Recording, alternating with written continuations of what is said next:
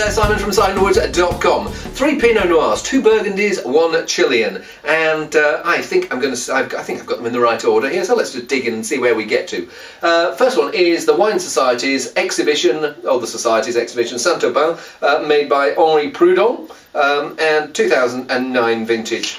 Give it a whirl.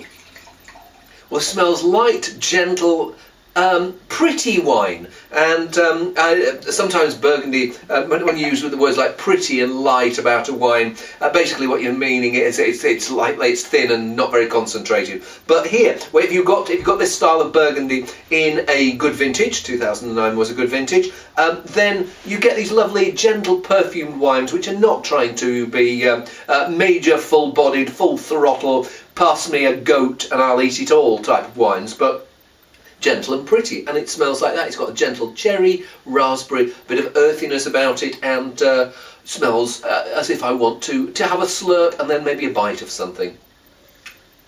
So I like the perfume, and I like that red fruit. What I have against it maybe is when you come to taste it, there's a little bit too much of that earthiness. There's a little bit too much of a slightly green, stalky character. And I'm not looking for things that are out and out ripe and out and out voluptuous and juicy, but I'm not sure whether I would have liked a little bit of more of that character here. So it's okay, and my concern is that those tannins and that slight green bitter edge will not soften with time. I'll keep my eye on it for a few hours, and if it does, I'll report back. I have a suspicion that it will always be in that almost there stage, and yeah, hey. Let's see whether we get a bit more excitement with next one, which is Louis Latour Gevrey Chambertin, 2007 vintage. And 2007 is a vintage that is actually quite, if you're looking for Burgundies that provide the Burgundy experience, but you don't have to wait years for them to provide it. I found that some really charming, lovely, fleshy, but not too structured wines that are drinking rather nicely now. Let's see if this is one of them. Well, it's showing more of that truffly development, and the fruit is quite warm, plush, soft, friendly, and it's on the berries, the cherries, plums, a little bit of the undergrowth character. Feels like it's going to be good. It doesn't feel like it's going to be majorly great Burgundy, but it's basic village wine, and for the greatness, you really have to go higher up the scale. But it smells juicy and good. Well, there's this warm, rounded, juicy plumminess about it, but maybe what it misses out from for being great Burgundy, misses out on some of the life beyond fruit, life beyond the winemaking. So it's correct. There's a juiciness about it.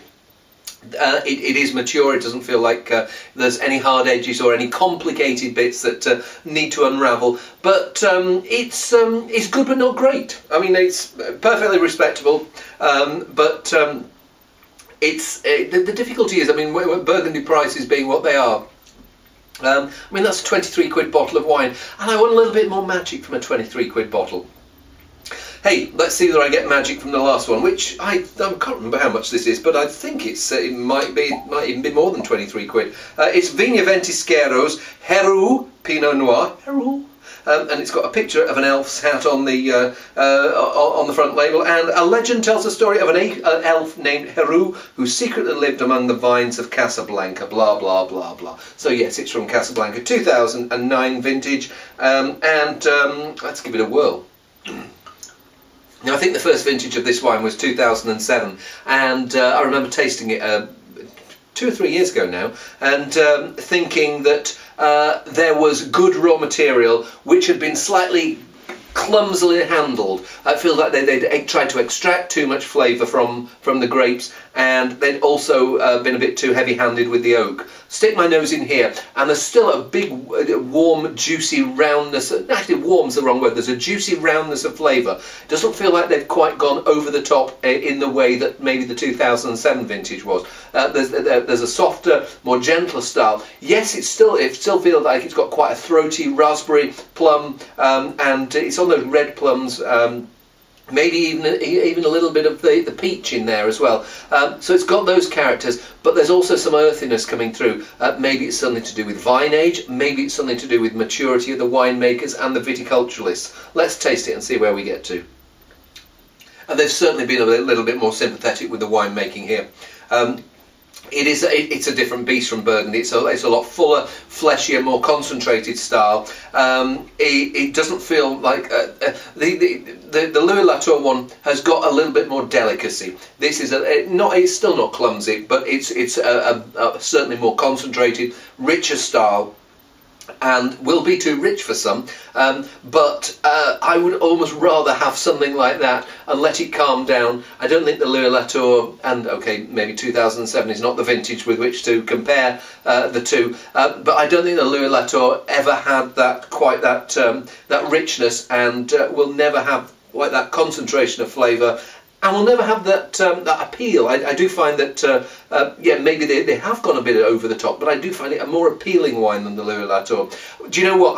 My favourite wine would probably be a mix of the two, because just to calm down a little bit of that over brightness of the first one, and or enrichen the Gevrey. Let's see what this one's like.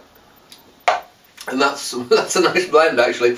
You get the delicacy and structure of the first one, and you get that bit of bounce and life of the second one.